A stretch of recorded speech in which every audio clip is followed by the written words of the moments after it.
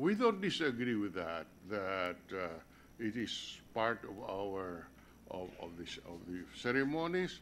The question is it proper? Is it appropriate? Is it valid? Is it just that we do away with 50 classrooms to build a 50 million kaldero that we use only once? I am not talking about overpricing. I am talking about the propriety of doing away with 50 classrooms in order to put up a 50 million kaldero. Your Honor, it was, I think Congress is the one who appropriated the money for these projects. Of course, beforehand, we did not know how the money would be distributed, Your Honor. But that's correct. We did not know how the money would be distributed. Yeah.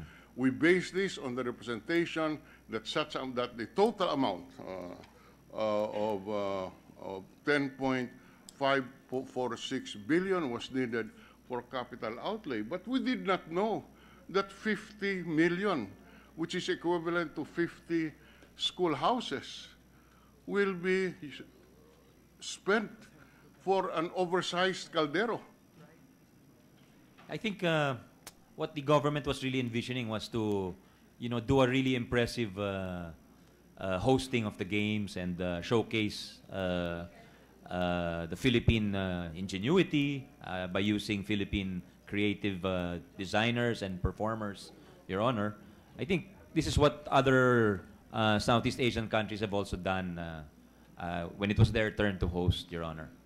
I think in his heart of hearts, the good sponsor, good intentioned as he is, finds difficulty justifying a 50 million kaldero, which is equivalent to 50. Anyway, but what's inside my heart, Your Honor, is irrelevant.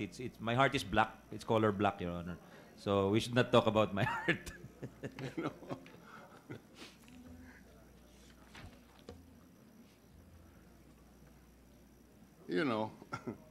This brings me to mind, given this oversized kaldero, which is built at the cost of 50 classrooms, and this caldero costing 50 million, I think there is, and considering the amount of money that we are spending for these games, I think a special audit of the COA would be appropriate. Would the gentleman sponsor agree with that? Your Honor, I think a special audit is after the games. After yes, the games. I think a special audit is resorted to when the normal course of or the normal audit is insufficient, Your Honor. So I don't think I can answer that yet because I understand all these funds will have to be audited at the very least, Your Honor. Okay. Thank you very much. Yes.